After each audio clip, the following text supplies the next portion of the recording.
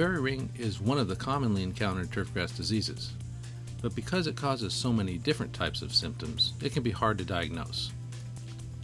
The symptoms of fairy ring have been classified several different ways, but the most popular classifications use types 1 through 3 to describe the severity of turf damage.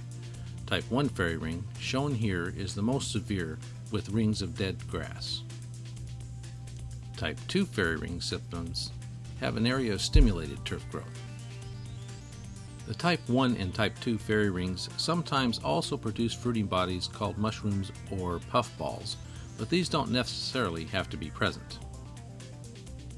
Type 3 fairy rings do not have dead or stimulated grass, they just have mushrooms or puffballs.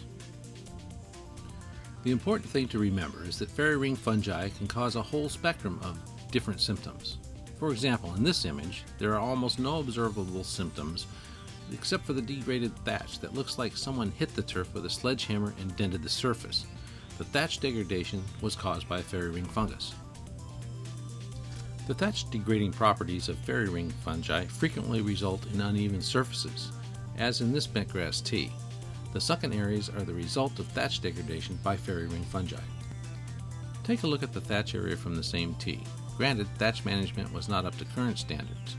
Note the area that the fairy ring fungus degraded the thatch, resulting in sunken areas throughout the T.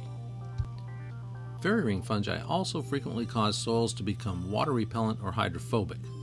In this case, the fairy ring fungus colonized the root zone down to about 6 inches. The fungus produced waxy materials that coated the sand particles, making them water repellent.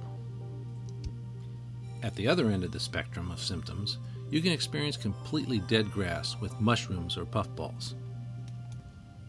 If you think you have fairy ring but aren't sure, it's always good to get a diagnosis from a professional. But there's a good quick test that you can conduct on your own as well. Just put a cup cutter sample of turf that you suspect is being attacked by fairy ring into a plastic bag.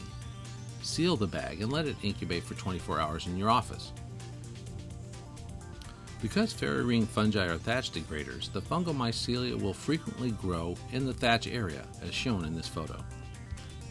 Despite the many types of symptoms caused by fairy ring fungi, the practices used to manage the symptoms are similar. There are several fungicides that have shown good efficacy against fairy ring fungi in research trials. These are listed in the links that appear above this video.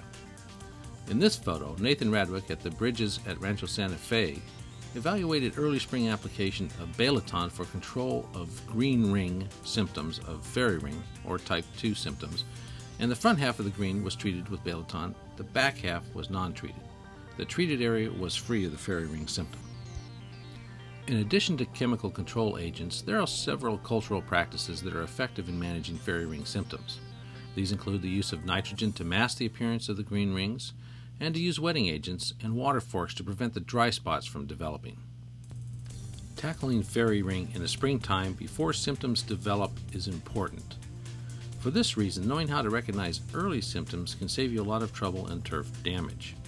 Check out the links provided with this video, as well as the Pace Turf photo gallery for more information and more photos of fairy ring symptoms.